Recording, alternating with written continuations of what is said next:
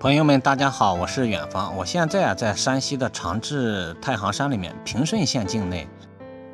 我住的这个地方呢，距离神龙湾瓜壁公路非常近。现在是早餐，也是60块钱一天，包含3餐。所以说，有朋友们在问，这个价格是怎么谈的？你看这个地方的海拔是1300多米，这个价格你到了一个农家乐以后，你就去问看看怎么样。有些呢，它是60块钱包含2餐，如果时间长了或者人多了，有可能呢也是3餐。像我今年都是第3年来这里住了，所以也是60块钱包3餐。还有一些地方呢，它是什么情况呢？就是有一些要是节假日的时候，房间不多了，一个人呀，他可能是说没办法去接待，因为毕竟来讲，他是人多了，就收入高一些嘛。总体来讲的话呢，就是如果是说找不到房间了，你可以到其他的地方再去问问，因为农家乐非常多，不必要非得找在这个热门的景区旁边。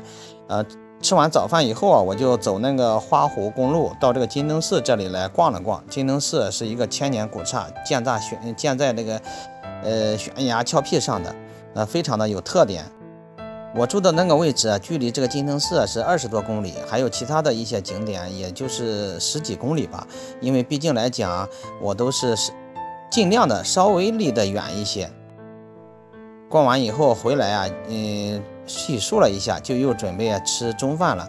今天的这个中饭是搞的他们这边的一个调和饭，还有馒头，有的时候是米饭，有的时候是烩菜，有的时候又是面条都有。吃完饭休息一下，在他们村庄里面看看这个原始村落的一些风貌，也是比较不错的。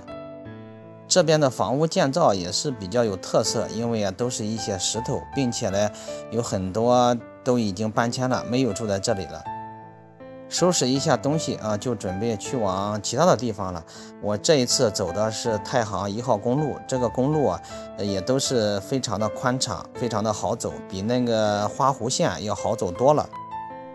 这边是山西长治的一个党参种植基地党参非常多，并且这边的村庄建设也都非常的漂亮，不像那些石头房子原始古村落一样的。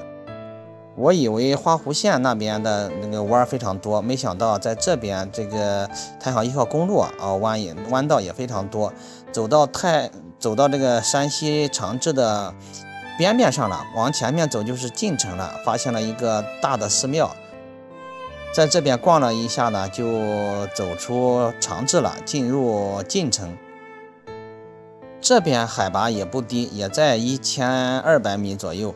然后这边呢还有水，所以说这边更好玩一点。很多小朋友们都在这边打水仗捞鱼等等的，玩的不亦乐乎。很多都是放暑假了，带着孩子们到这边来玩，因为这边水非常的凉爽，温度也低。晚上在这边农家乐吃个饭，不是农家乐，就是这边乡镇上的一个餐馆吧，吃了一碗这边的什么酥肉汤，味道还不错，第一次尝试，9块钱一碗。这里边有海带有豆腐，还有酥肉。味道是属于那种酸辣型的吧。吃完饭以后继续出发。你走在这边山间的道路上面，你发现就是说路的两旁有很多可以住宿可以吃饭的地方，也有很多的农家乐。